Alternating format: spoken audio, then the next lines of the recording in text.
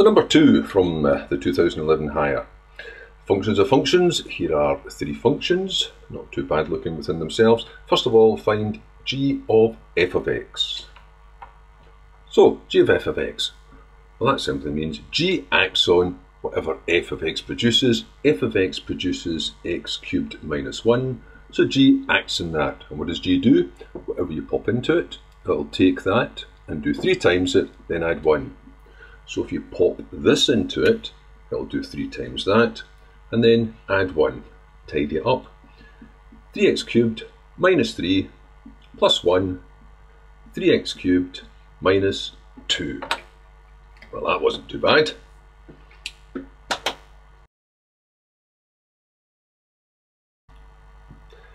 B. Show that g of f of x plus x times h of x gives this expression here. Well, I've already got g of f of x. There it is. 3x cubed minus 2 plus x times, now what's h of x? It's this 4x minus 5. So altogether I've got 3x cubed, I could put them in order as I multiply them out, plus 4x squared minus 5x, and then put the minus 2 last, just to save me having to write that line out twice, just shuffling the terms about slightly.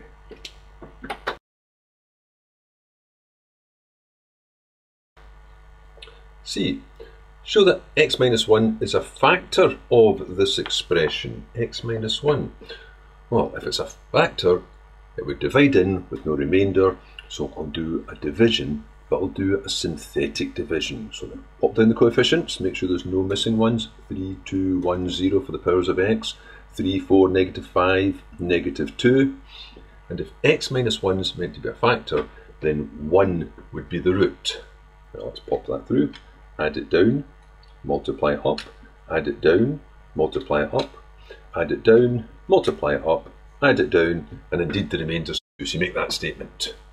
Remainder equals 0, which means x minus 1 is a factor.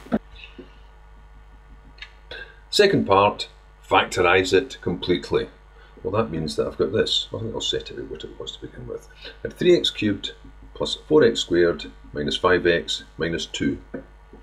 And x minus 1 turned out to be a factor because it divided in with no remainder.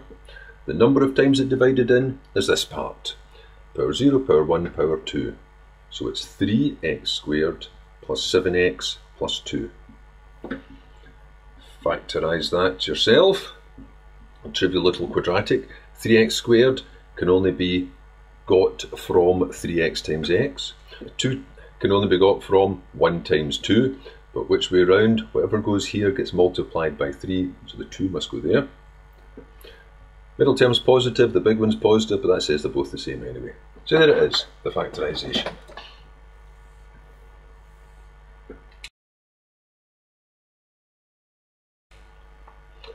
Hence solve g of f of x plus x times h of x, that was this thing here, equal to 0. Well, that factorised to this, maybe I could put this down. That would mean that x minus 1 times 3x plus 1 times x plus 2 should equal 0. So what have you got? Put them in order though. So I've got negative 2, or it could be negative a third, or it could be positive 1. And that's it. That's all there was to question 2. Bet you wish you sat the exam in 2011.